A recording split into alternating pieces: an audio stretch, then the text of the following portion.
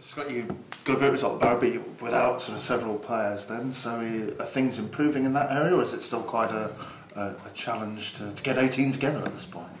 Still a challenge. There's a bit of illness gone through the camp, so each day, like I've said before, each day's painted a different picture. Some have come in and trained, and some we've tried to keep away. I think it's important we keep them away from the group so it's not spread.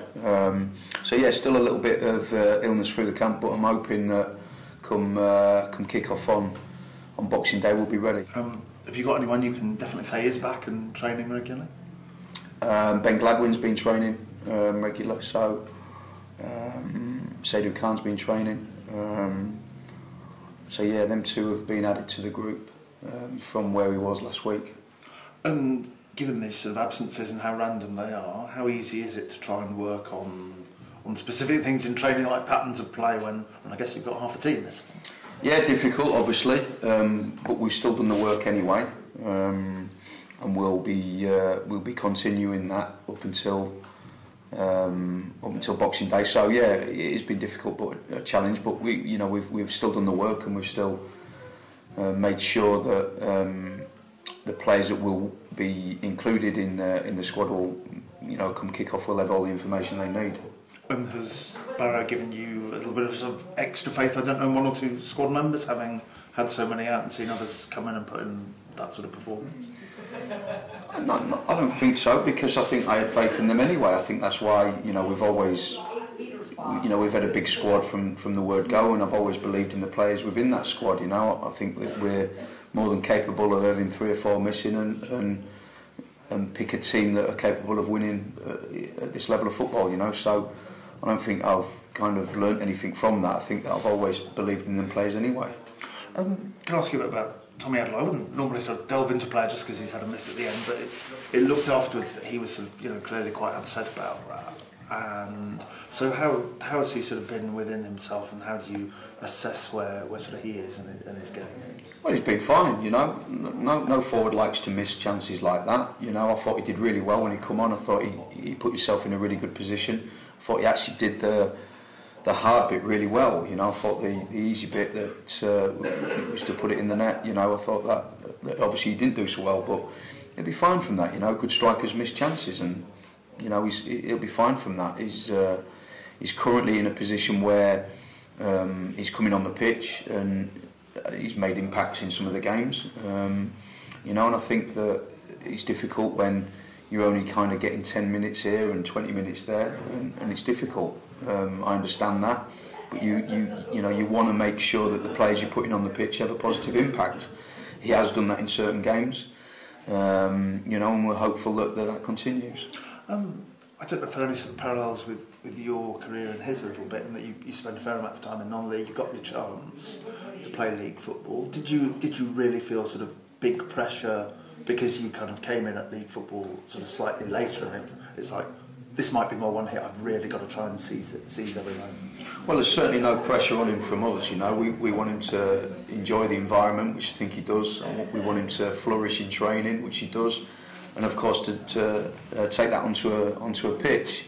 It's a good point you make. He's coming kind of late, but he gets all the love and care and attention that's needed for, like every player does. It's been difficult for him in terms of he's not had loads of game time, and I think from a striker's point of view, you would hope that when you put them on the pitch that they make that impact, and it's a small window of opportunity for them sometimes. And just generally, I think there were 1 or 2 fans that sort of got after him a bit on social media, and then there were plenty more that came on and said, keep your head up, the goals will come. Do you talk to players about their kind of dealings with social media, how to handle it, when to put the phone down, or do you kind of trust them to deal with that? Yeah, I put a lot of trust in the players to deal with it. I don't really know too much about social media myself because I'm not on it. I don't read anything. So that's my way of managing that. Whether the players read stuff or not, I don't know. I think they're adult enough to kind of cope and deal with that themselves, so kind of leave them alone with that. I'm sure if there is ever any problems, I'm sure that the older players in the camp would kind of find that out and would come to me and let me know that there's a problem, but up to now there's not been no problem. Just sort of looking ahead a bit to January, have you had any sort of definite yeses about players who are already on loan that you want to keep the sort of season-long loans to start with? Well, it's kind of an ongoing process. I think it will be up until obviously the window. So we're constantly talking behind the scenes and trying to work out what the squad will look like once the window's closed. We're talking to other players also. So we'll have to wait and see what happens. Have you made any sort of decision about Kieran Brennan? Because obviously he didn't start playing a lot of football. He's come in and played more. Are you having sort of elongated chats with Sheffield Wednesday? Are they happier about how his loan's going? Well, I think his loan's going, quite well now. I think it had a slow start. He obviously got concussed quite early on in the campaign, and it left him out for a while. And then, of course, we went on a bit of a run, and he wasn't involved in that run, and it was frustrating for him. He then finds himself in the team and did really well, and has done well. Again, got ill, so it's been kind of a little bit stop-start. But as far as I'm concerned, he's part of what we're doing moving forward. And I better ask just in case. Any sort of moves in the Charlie Austin department, because that doesn't quite go well. No, it's not going away, is it? I think it's a difficult one because we've obviously got targets, and I think it'd be not right for me to comment on one particular person. Obviously, there's a lot of speculation around Charlie and Swindon Town. Obviously, he was a legend here before. Went on and had an unbelievable career. So is he a player that we would want to sign? Of course, if we could, we would. But there's a lot of things that have to happen for that to happen. So I don't want to comment further than that. We'll have to wait and see. Okay. And apologies if transfer questions get a bit repetitive. Have you, has the club made any sort of decision on kind of pushing the button on signing Luke Jeffcott, because there's the deal in place to do it? Yeah, again, it's that ongoing situation. We're talking a lot behind the scenes, and something that we would probably be keen to do. I think that again, there's a lot has to happen, but feel that he's done well. I think that he's had a few injuries of late. But while he's been on the pitch, he's always kind of given his all and scored, some important goals for us. So, a player that we'd be keen to try and keep. Do you bring players in on Christmas Day? Because not every manager does. Do you really miss kind of Christmas working in professional football, or is it just one of those things that you have to sacrifice for a job that you're very passionate about? Yeah, no, it is.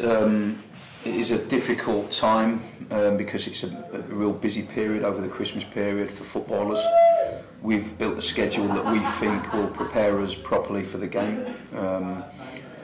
which doesn't bring us in on Christmas Day, but the schedule has allowed us to make sure that we get maximum work and information into the players ready for the game on Boxing Day. Is it important to kind of show that trust in the players that they won't sort of abuse that and overindulge themselves on the day itself? Well, I do trust my players. I know we've not got any real big drinkers or anything like that in the group. I know that for a fact, and they're adults, and I think if you used to ask every single player what do they want to do on Christmas Day, and they'll probably want to say, or they certainly will say that they want to stay at home with their family and enjoy their time with their family. Be working hard up to that point. We'll be getting as much information into them as we can. Like I say, come kick off on Boxing Day, we'll be ready to go. And as for Walsall, they're on quite a sort of tidy run. You've played them right at the start of the season, albeit with not a full strength side. So what's the general take on facing Walsall and what they offer? Well, they've got a really experienced manager now in Flinney, who I know really well. What I expect of them. They haven't played for a long time, actually. I think 2nd of December was the last time they actually played, which is a long time. So I'm not sure whether that's a good thing or a bad thing. It can work either way. They're aggressive in the way they play. They try and step in from the back. Very aggressive back three that really step in and start off their attacks. They play off the front really efficiently. They have really good corner routines. You can always expect from a Flinney team that they'll always have a good corner routine, whether it's the first one or or later on in the game, there's always something different, so we'll have to be on our toes with that. So yeah, we're expecting a really tough game. And how hopeful are you, or what perhaps will you need to do to try and replicate, especially that first half you produced against Barrow? Well, you know, we work extremely hard on the training ground nearly every day on how we play. You know, there's nothing that's changed from this week as you know what we worked on 3-4 weeks ago, and weeks before that, and weeks before that. You know, we're constantly trying to improve areas of our play. Of course, we've come under fire about goals scored. You know, I'd invite any fan to come down to the training ground and watch how much work we do on that side of things. You know, we work extremely hard on trying to put the ball in the net, and hopefully we'll see some improvement on that. I suspect one or two might take you up on that, mate. So good luck. No problem.